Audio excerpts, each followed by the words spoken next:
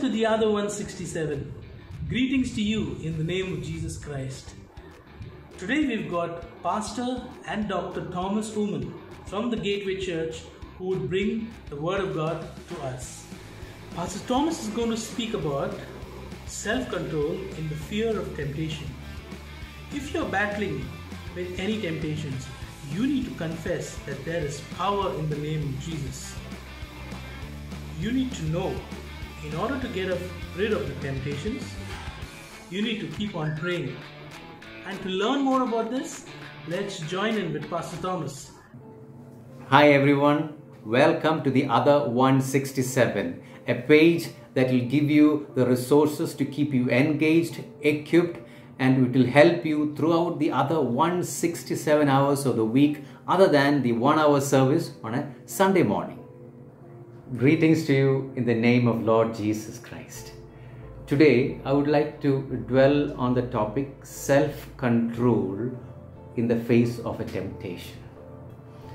Let's see from the Bible portion Luke chapter 22 verses 39 to 44. Coming out, he went to the Mount of Olives as he was accustomed, and his disciples also allowed him. When he came to the place, he said to them, "Pray that you may not enter into temptation." And he was withdrawn from them about a stone's throw, and he knelt down and prayed, saying, "Father, if it is your will, take this cup away from me. Nevertheless, not my will, but yours be done." Then an angel appeared to him from heaven, strengthening him. And being in agony, he prayed more earnestly. Then his sweat became like great drops of blood falling down to the ground. Now the backdrop of this instance is that Jesus was about to go and pray on behalf of himself, his disciples, as well as all those who would believe in him. Because he knew that his hour had come. Any time from then, the Roman soldiers and the Jewish elders would come and arrest him and then take him for crucifixion. And so as he was praying there, he asked the disciples to be on watch, so that they would not fall into temptation.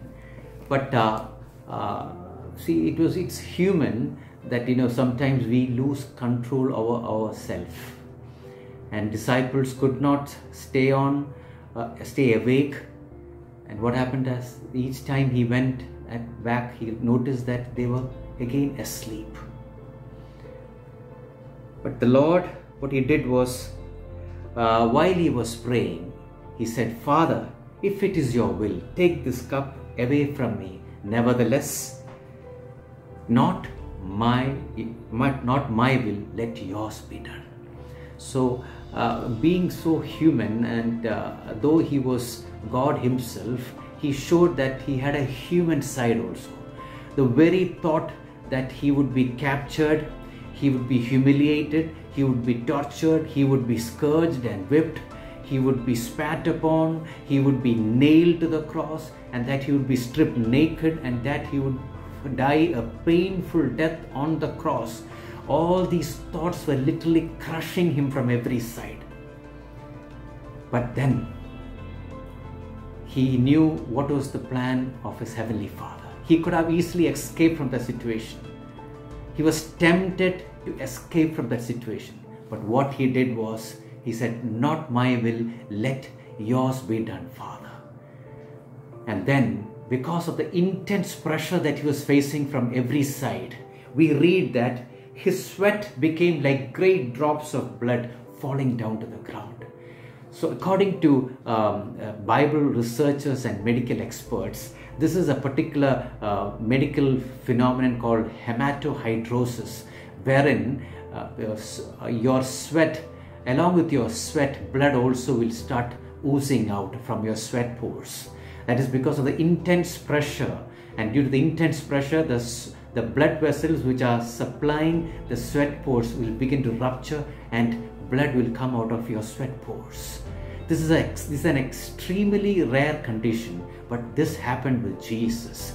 And why did this happen? This happened to make sure that because he shed his blood there, and if we believe that he shed his blood for our sake, we can overcome any kind of temptation that comes our way. Every day, each person is trying to battle with several kind of temptations. Temptations like anger, tempted by lust, tempted by drugs, tempted by alcohol, tempted by several other issues. But each moment when you come across this situation, if you believe in Jesus Christ, remember the blood that he shed was for your sake. And all that you need to do at that time is just say, I plead the blood of Jesus. I plead the blood of Jesus. I plead the blood of Jesus. There is power in the blood of Jesus. There is power in the shed blood of Jesus. And you will definitely exercise a definite control over the temptation. Thank you very much.